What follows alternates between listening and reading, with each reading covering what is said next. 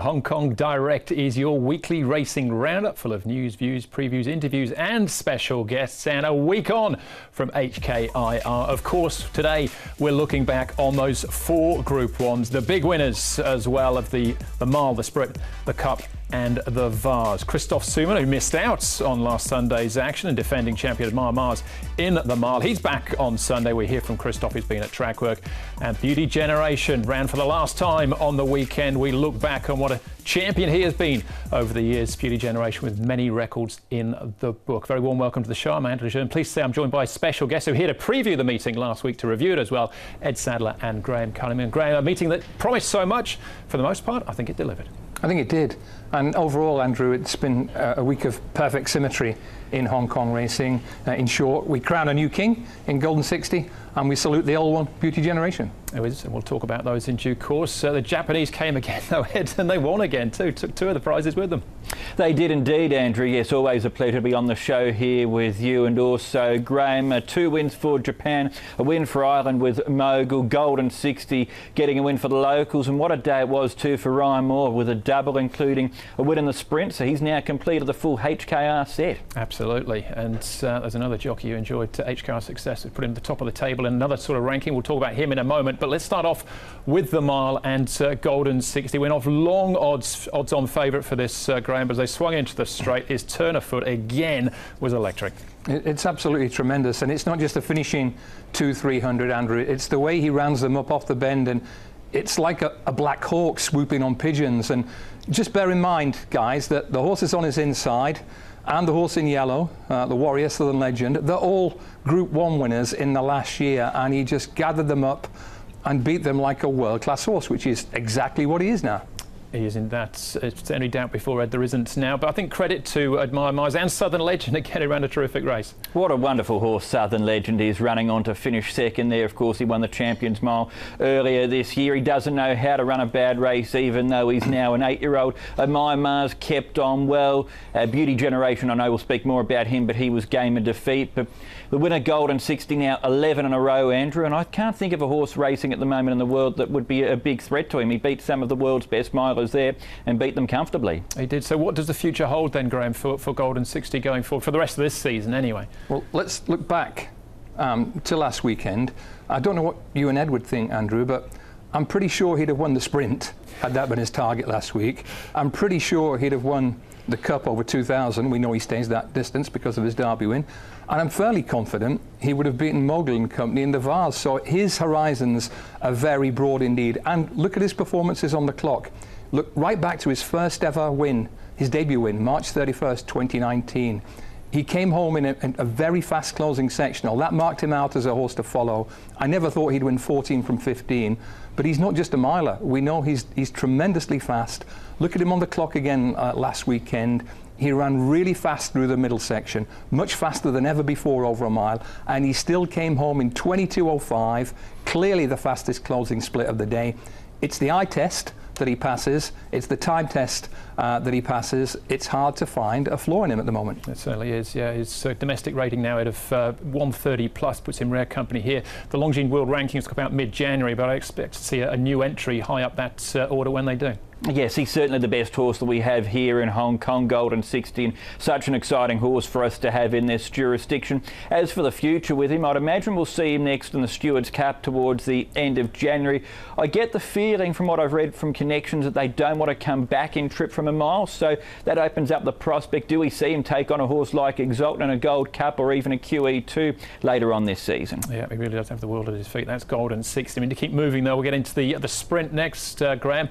And this looked open on paper, so it proved as well. A blanket finish, Classic Legend, big talking horse coming into this, Hot King Prawn as well, but it was down on Smash and Ryan Moore. Yeah, I'll throw this to Edward very quickly. I think Ryan Moore was the key component here from stall 14. The first time he'd ridden this horse, you touched on the fact that it was widely open once Classic Legend disappointed, and Edward, 7 horses past the post in a quarter of a second. That's where a world-class rider makes a major difference. It was an incredible ride from Ryan Moore because he jumped from barrier 14, as Andrew said, but within a couple of 100 metres he hit him midfield, one off the fence. Superb bit of riding from him.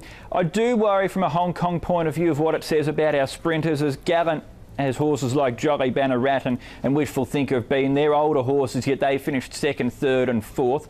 I think it was a complete forgive run for Classic Legend, given the issues with the preparation that he had, and then he missed the start and he's pulled up lame after the race. But Down on Smash, beautiful ride, right place, right time. He was too good for them on the day. Yeah, and Ryan Moore took two of the Group 1s. Just another quick word then, Graham, on Classic Legends. Back to the drawing board. They can take their time now and rebuild for the end of the season. I think so. Plenty of horses have disappointments along the way and bounce back, so let's hope he does as well. It was a torrid run for him. He missed the break slightly, he got barged around early on, came back slightly lame. It was a very unusual preparation for that horse, so it's pretty much a forgive run, I think. All right, so it's a Classic Legend, but Down on Smash winning that race. Before that, Ryan Moore had won the first Group 1 of the afternoon. Ed, that was the Vase beating local favourite Exultant. That's right, Ryan gave him a terrific ride here as well too, coming with his run at the right time. Exultant led and was just a little bit keen. Mogul drew away for an authoritative win. It sounds like he could be headed on a similar sort of path to a Highland Rear, Graham. After the race, Ryan Moore said he feels or looks similar to him to Dylan Thomas, but potentially we could see a globetrotter for Ballydoyle in 2021 here with Mogul. Yeah, he looked really good beating Exultant. Exultant has dipped a little bit. Columbus County is very progressive. That race lacked a little bit of depth overall. Really surprising there wasn't a Japanese contender in it, and only the one serious challenger in the race from Europe. So it was a great opportunity for Mogul. He seized it with both hands. Every chance he'll be on the plane again and perhaps back here next December. Yeah, and has always been very highly regarded. Mogul now 2 Group 1s to his name. I thought Columbus County, though, Ed, interesting. Now, could he be a horse that could challenge Exultant down the track as well? I certainly think he could. He wasn't far off Exultant there. He got to the line strongly, and listening to what Casper Fount's trainer has to say about the horse will be even better in the next 6 to 8 months. So when we get towards the end of the season and the Champions and Chater Cup, the other Group 1 over 2,400 metres that we have, which is generally purely contested by local stayers, I think Columbus County could be right in calculations for a race like that. Yeah, certainly not riding off Exultant just yet, though. He still sets the standard as far as the middle distance and staying ranks are concerned. On to the Cup then, the 2,000 metres, $28 million on the table. This was another one to Japan, Graham, with Nomcor. What about Winbright, though? Again, almost went out on a high. Yeah, he goes to stud now with a tremendous charting record. 2 Group 1s and a Group 1 second.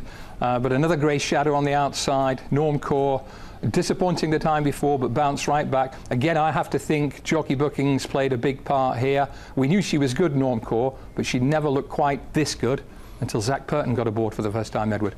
No, that's right. Zac gave her a terrific ride. It shows too what a tough mare she is, because she had a tough run in the QE2 Cup where she went out at a really strong tempo over a trip that was probably a bit too far for her. Then to travel to Hong Kong and win like that was really, really game of her.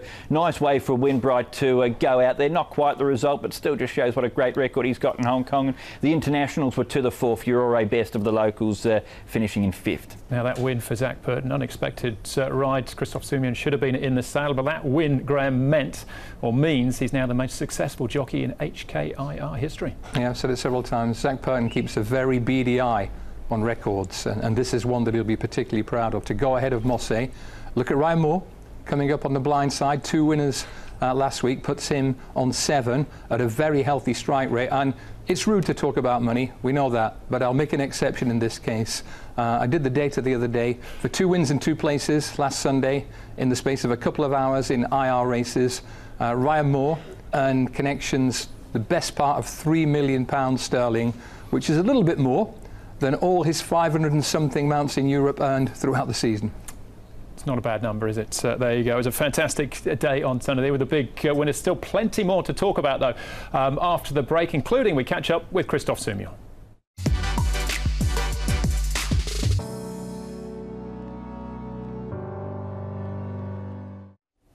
Welcome back to Hong Kong Direct. We've got a tribute to Beauty Generation coming up shortly and an interview with Christophe Soumillon. Graham Cunningham and Ed Sadler, my special guest, still with us. Don't forget they're on the website hkjc.com. Head to the Multimedia Showcase and you'll find a full preview there at about 6 o'clock on Saturday night for Sunday's 10-race programme at Sha Tin. 2 races on the all-weather as well. Christophe Soumillon unfortunately missed last weekend's meeting and missed the winning ride on Nomcor as well. The 10-time champion jockey from France, though, is back for a short stint here in Hong Kong through to February. Set over 100 wins already here in Hong Kong, including Group 1 wins and HKR wins on Good Bar and Admire Mars in last year's mile. Ed Sadler was out at track work this week to catch up with Christophe. Well, Christophe, it's good to see you riding here now in Hong Kong after all that's been going on in the last few weeks. Yeah, thanks for that. Yeah, I'm really happy to get out that bubble. Finally, I can do what I really love every day, riding horses and compete with all the jockeys. So yeah, I'm very excited to be on race day on Sunday.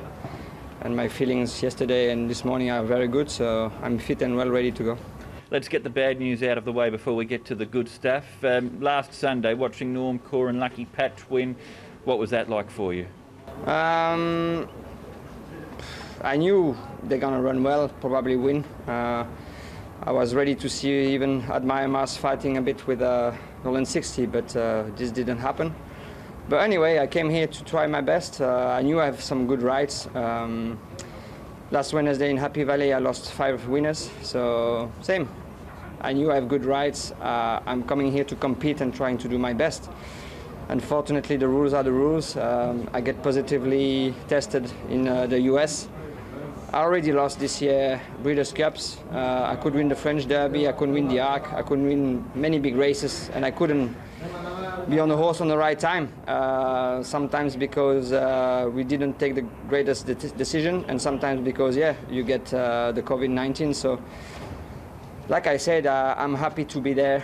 There is some other people are very sick and couldn't get back well after getting the disease. So, doesn't matter. It's just winning at the end, still racing. For sure, there is big prize monies for some, but anyway, I work hard enough to know that if I keep going like this, I will find some other big winners in the future. So I doesn't mind that, yeah, I lost something, but I learned also different things. So it's going to make me stronger at the end of the day. Have all of those setbacks, those lost opportunities, tested you this year? I don't know exactly what's going to happen now, but for sure I'm going to go through all these things.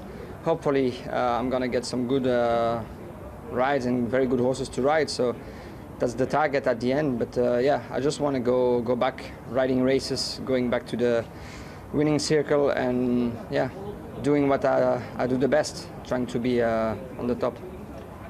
So you start off your stint then this Sunday. What's your preparation been like to get your head around the form and the horses here in Hong Kong? To make yeah, sure actually the good way was that because I was locked up for more than 2 weeks now, nearly 3, I had the time to look the races properly and analyze every horse's track walk and the way they're improving or not. So it was quite good because, like I said, when I came my first 2 race, they are fully booked. It's the same thing until the 1st of January right now. So I feel a lot of good support from the owners and trainers.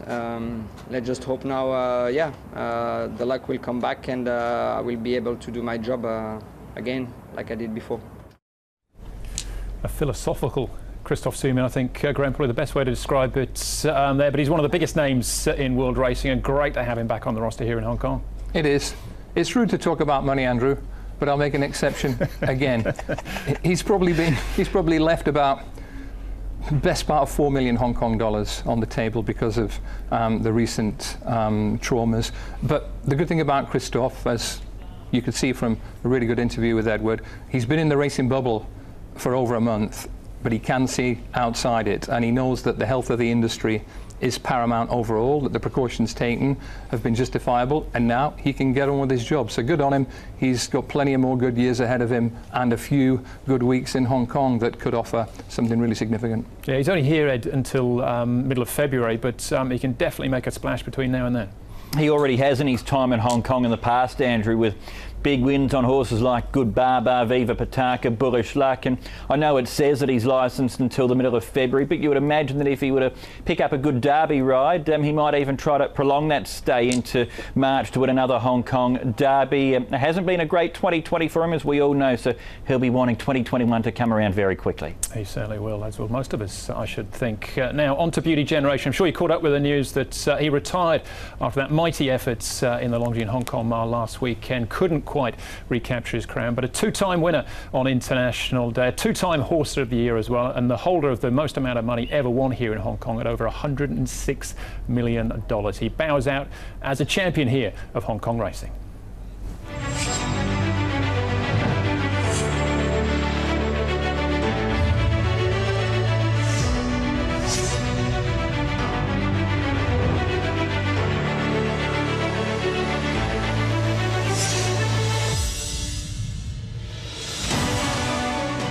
Generation, purring like a kitten early, roaring like a lion now. Singapore Sling's trying to gun him down. Beauty Generation hanging on, and he'll take the Sha Tin Trophy.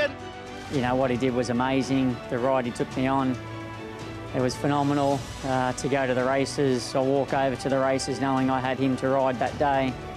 It was a great feeling. It obviously put a spring in my step, and the one I enjoyed the most was the International Mile in 2018. He drew wide, they made him work.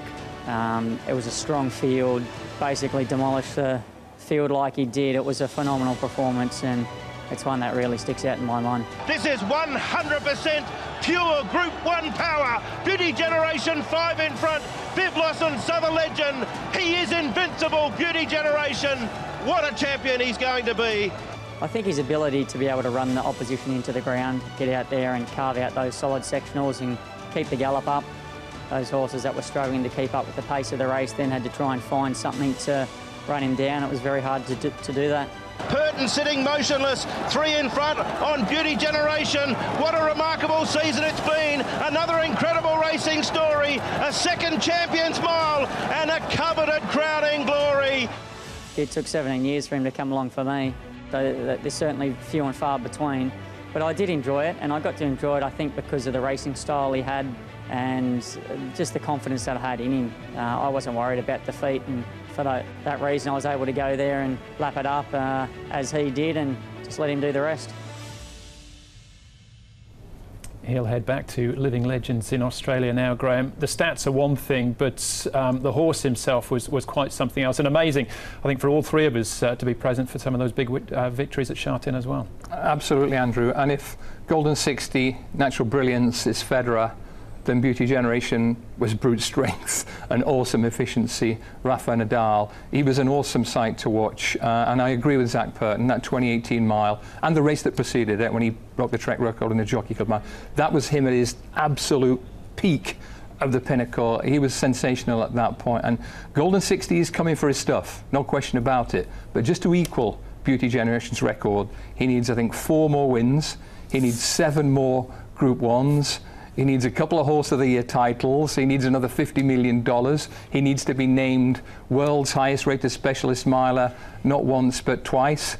So he's coming for his stuff, but he's still got a way to go. He certainly does. The turning point for me, Ed, was that first Celebration Cup when he'd come out of his 4-year-old series, and he won that and then won the Sha Tin Trophy. Then Derek rode him to win an International Day. I thought, hang on a second, this is a serious horse.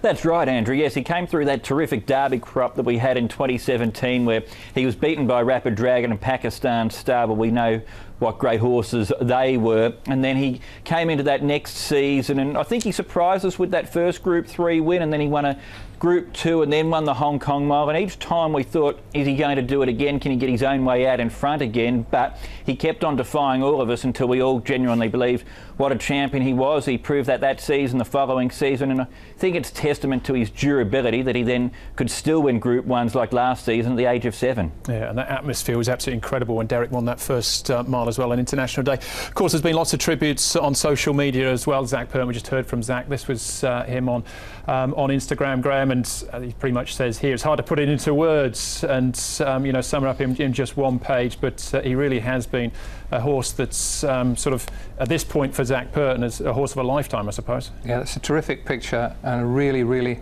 eloquent tribute from Purton, and he often picks just the right word in his quotes, and 2 that stand out from this week. He said when he was on his game, he said, it was brutal.